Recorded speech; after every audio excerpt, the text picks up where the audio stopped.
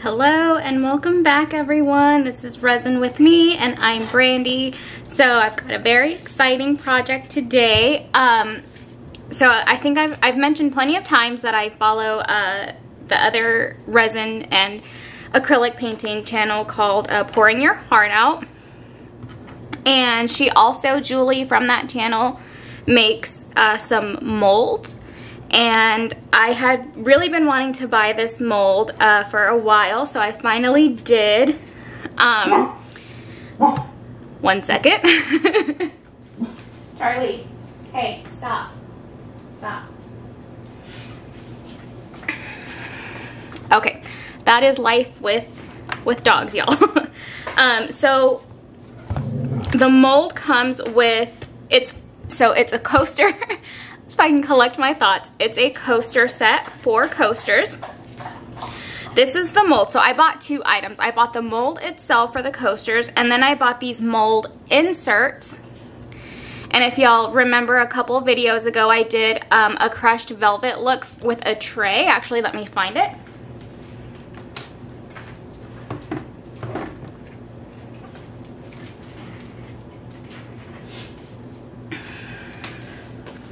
Alright, so here's the tray that I did with the crushed velvet look. And I used plastic wrap to make the, kind of scrunched look.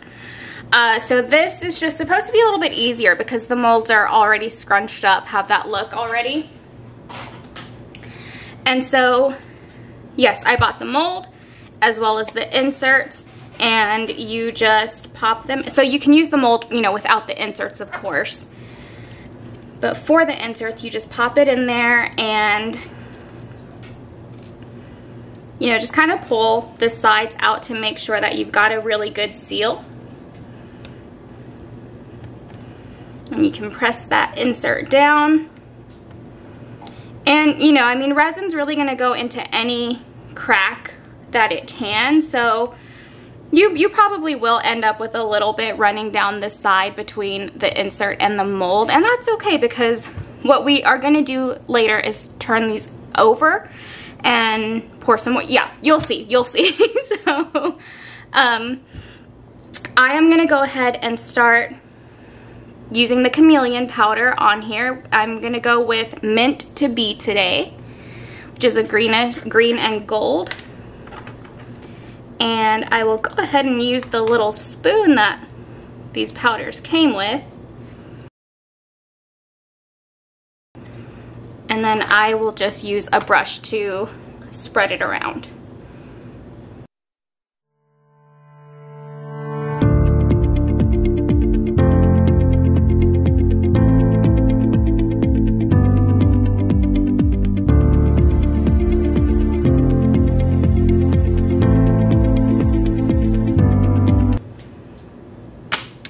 Okay, so there is some excess powder in here that I don't really want to remain in there. I want to kind of blow it out. Normally I would use this little, what's it called? Cleaning duster. So what you use for like your keyboard to blow out dust.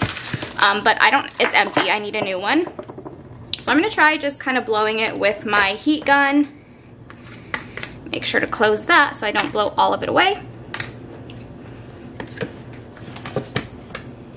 And yes, there's glitter everywhere around here, y'all. I can't help it. I like to use glitter.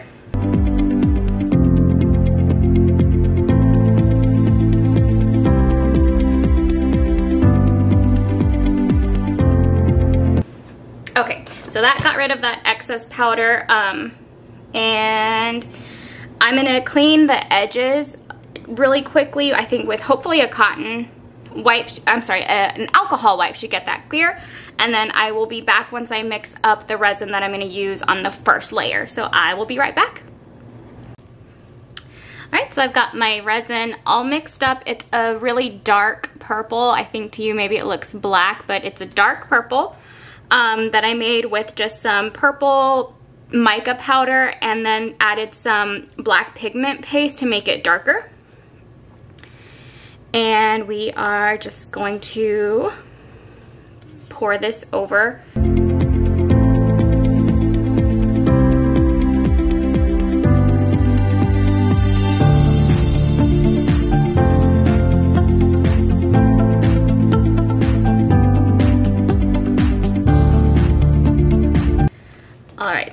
resin is poured and popped the bubbles with the heat gun. I'm sorry, the blowtorch. And you can kind of see here that, more so in this one because it has the light, the excess powder rises up to the top, and so that's why this is actually, like, what you see here is the bottom, and we'll end up flipping these over and adding a clear coat on top. So that's what we'll do tomorrow. So I'm gonna let these cure overnight so that they're set in the morning. Hopefully they're, you know, hard enough that I can take them out of the mold and then turn them over and stick them back in. But yeah, we will be back once we are ready to do that. So I will see you then. Alright, so it's the next day, and the coasters are pretty set. They're nice and hard. The pups are eating their dinner, so I'm going to try to take advantage of them being distracted and get these out of the mold. So here's the bottom, here's the insert, and we'll just get that off.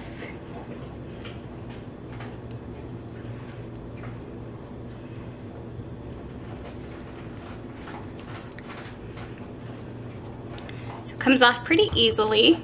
There's a little bit of powder that I can clean off, but there it is.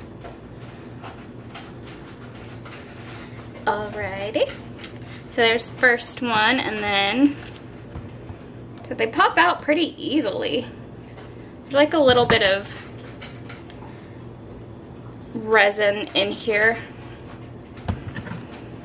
And you can see on this one, some of the resin got under the insert, and I mean, that's just gonna happen sometimes.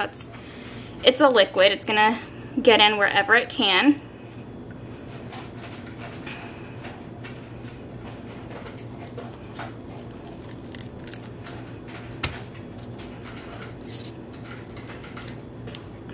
So there's this extra resin, let's see, just right around there where, you know, it seeped into the space between the mold and the insert, and I knew that was gonna happen. So I'll probably just go back and kind of trim it off a little bit, but to me it's not really a big deal because I'm gonna put them back in here like that and then pour the clear on it. So, and I do want to dome the clear resin, so you know, this extra bit right here on the edges, it's gonna go away anyway, so it's not a big deal.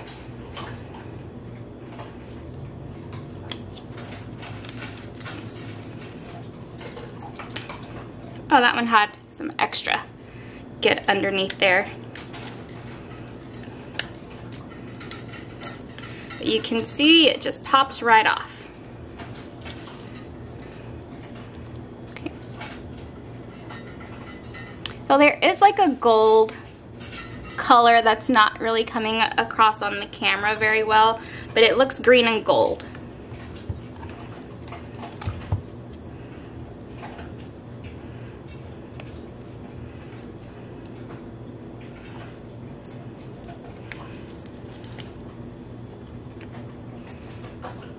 All right.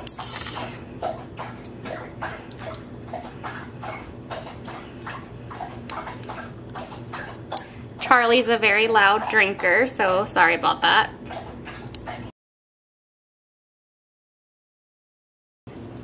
Okay, so I'm gonna go ahead and just, with that excess resin on the edges, I'm just gonna go in and kind of peel off any of it that's really loose that already wants to break off. And then once I do that, I will get them back into the mold and mix up some clear, and I will see you back here when we're ready to put on that top coat. Alright, so we've got the coasters all trimmed up and back into the mold, just turned the other way so that the green is facing us. Got my clear resin, and we just have to add it to the top.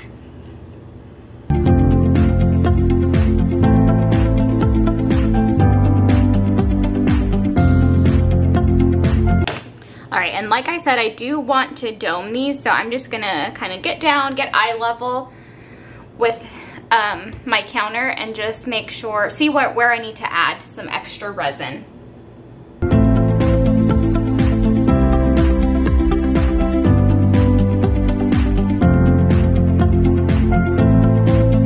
Alright, so they are all doming slightly. That's good. I'm going to leave it there, and I will continue to come back and heat these up with the torch, because on the sides, you know, that resin's going to get in there and it causes bubbles to come up on the edges. So I'm just going to, you know, keep checking on it and torch those edges for any bubbles that come up. But yeah, I will see you back when it's time to unmold these and we can see the finished product. Alright, so it is the next day and the coasters are all set up. You can see I did add my little heart, and I used the new flower bookmarks that I got. And for those, in the clear resin that I used for the top coat, I just mixed in some of the Don't Fuchsia Around Chameleon powder, and this is what came out. So let's go ahead and get the coasters out. They do come out pretty easily, and on the bottom, you can see kind of right there, some of that clear did seep through, but you know, I knew that was gonna happen, so that's okay. Oh yeah, they just pop right out. Yeah, they don't get stuck. That's a really good mold. They're nice and thick too. And you can see there's the green and then the clear top, so very thick, very sturdy coasters. And I guess we can pop out the little heart too.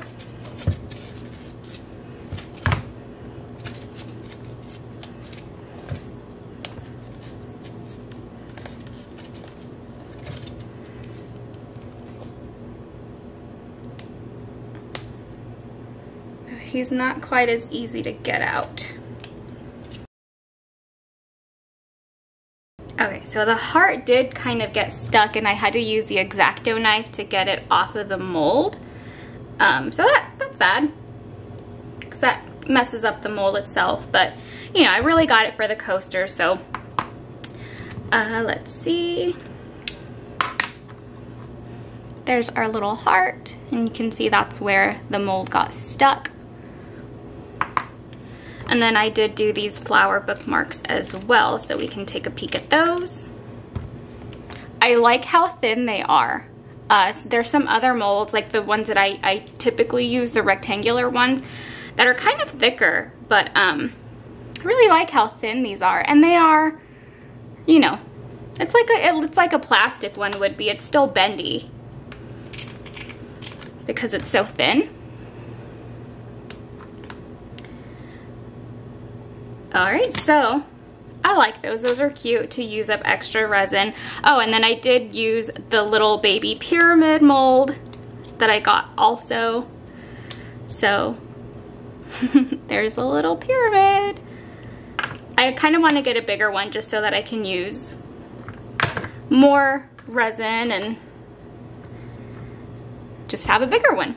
Alright, so for the coasters, I did want to go ahead and add a gold trimming, and I realized it's actually been a while since I showed how I do that. So just really quickly, I wanted to show. I used the Deco Color Premium just because it's really I like the quality of it. It has kind of the shiniest finish that I've tried. And so that's really all I do, is just go around the edge and paint it with the pen. And then for the top, I do like to do like a slight edge.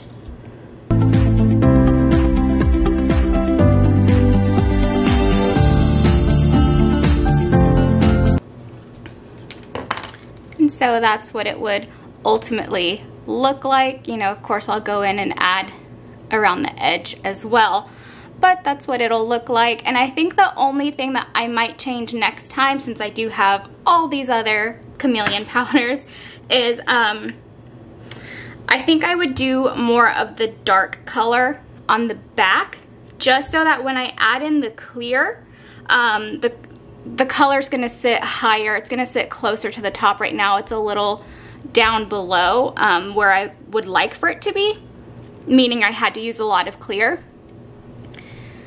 But what do you think? I really, really like it. Let me get this ring light out of the way. Well, and then it's just dark. Okay, let me try to angle it at least between the ring light. All right, let's come here. Can we do that? Okay, right there. There we go. So yeah, I think that's very, very pretty. Very pretty.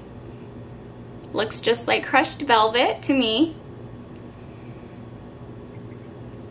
But let me know what you think. I am probably going to try this effect out with all of my other Chameleon powders, so I'll throw in some other projects too, just so you don't get tired of me doing the same one in different colors. But I do want to have a set in each color, and they are very nice, very pretty, very sturdy, nice and thick, also big for larger cups. So I'm very happy with this mold. Again, I got it from Pouring Your Heart Out. She does have an eBay store, so that's where I got that. And yeah, I will see you all next time. Have a great day.